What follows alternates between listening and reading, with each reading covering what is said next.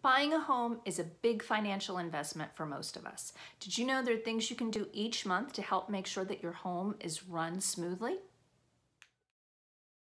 Hi everybody, Kelly Harden here with Mihara Associates, and today I'm going to share with you some of the things that I do around my home that help maintain the property. These are things that I do once a month. I tend to do them on the first of the month because that's when I pay the mortgage, and it reminds me each month to do them. Once you get in the habit, you'll be surprised at how easy it is to do each and every month. Come on, let me show you some of the things that I take care of.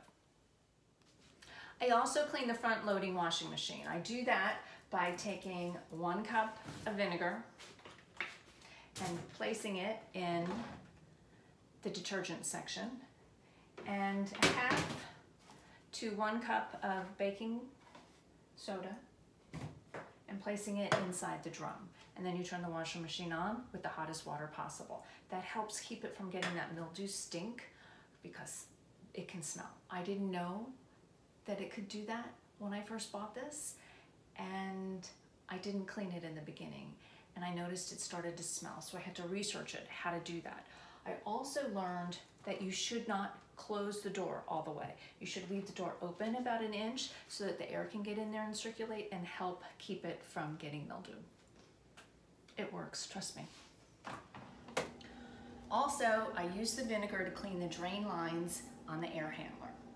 Once a year, I have the unit maintained by the air conditioning company, but both he and 2 of the gentlemen that I use for home inspections have suggested that we pour vinegar down here to keep the lines from getting all gunky and covered in gross stuff so that the air conditioner will work properly. So I just put my funnel in, pour the cup of vinegar down there. When I'm done, put the lid back on, and we're good to go till next month.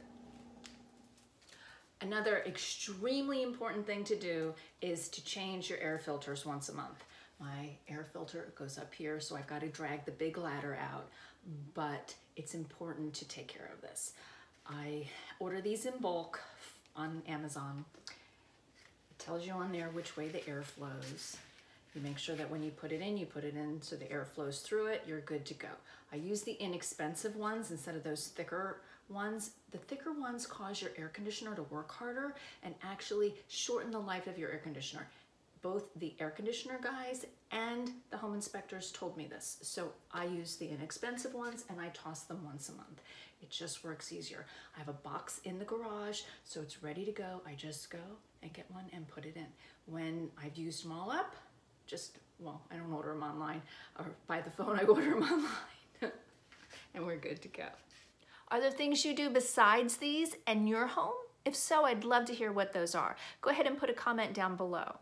Thank you so much for watching, and if I can answer any questions for you in the future, please reach out to me. My email is kelly@kellyharden.realtor, and my phone number is 813-244-9688. Hope to hear from you soon.